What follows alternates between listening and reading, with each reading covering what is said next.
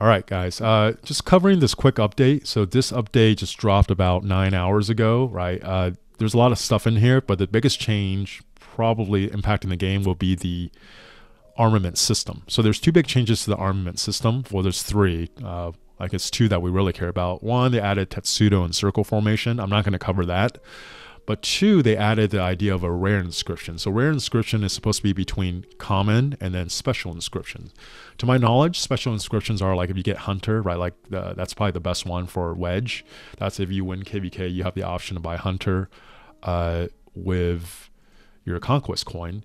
And then if you open the courier station, I'm going to open it now, and you press this like A, right? You go to Superior, you see there's these armaments that you could get over here, right? So for example, for the Wedge, you get Balanced, and it's really, really good compared to like a common one where you get Robust, you get 3.5% health.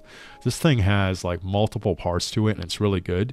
You need 8 of these inscription shards to get it. So far, since the armament system released a little over a year ago now, I've only acquired 5 shards. So it's really hard to get. I'm sure there's some people that have gotten it, but for the most part, most people haven't gotten it yet.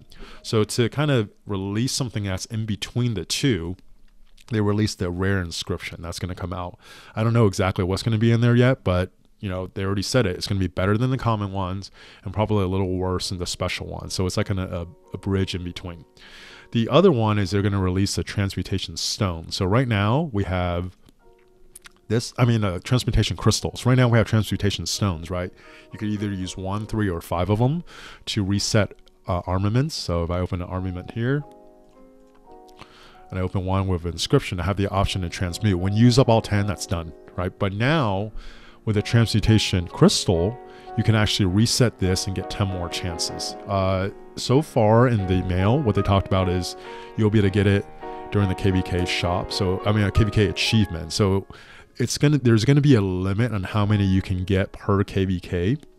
And I'm not saying I necessarily agree with this, but I understand why they're doing that. I actually even understand why they're doing the 10. Not saying it's the best way, but the reason why there's a limit is because if you don't put a limit on this, then the spenders, right, they could just max buy every armament bundle, and then for the most part they're going to recycle most of them to get transmutation stones.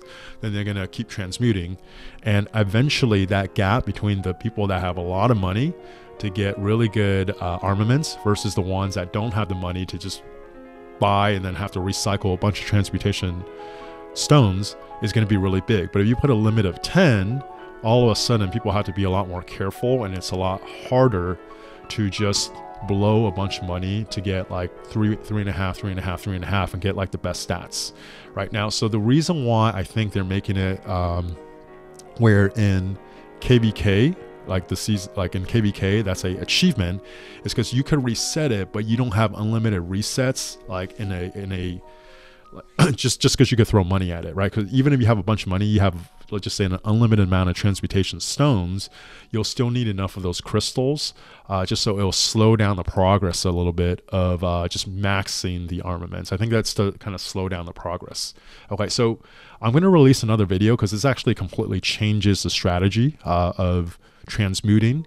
But right for now, you don't want to transmute anything. Even if you have the transmutation stones, don't transmute anything, because one, having transmutation crystals is going to change the strategy, but you actually want to wait for the rare inscriptions to come out. So if you look at the mail, let's go to the mail, and it talks about the rare inscriptions, right? This system is going to be launched on February 26th. So today is the 19th, so it's going to be a week from now.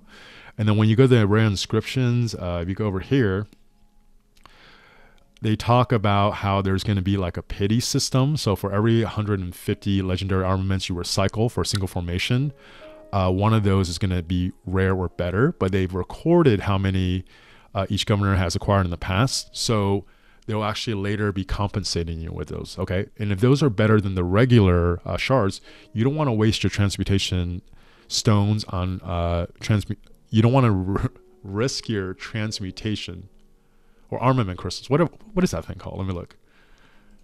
You don't want to waste your transmutation stones on transmuting common inscriptions right now, because you could actually get a rare inscription that's a lot better.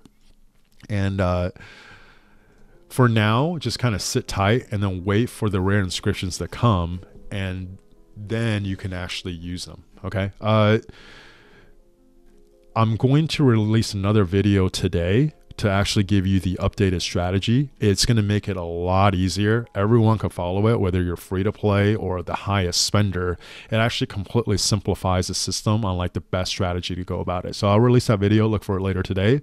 But for now, just know, don't use any transmutation stones until the rare inscriptions come out. And then from there, you can actually kind of make a decision. Do you want to transmute what you already have, or are the new inscriptions worth it a little bit more?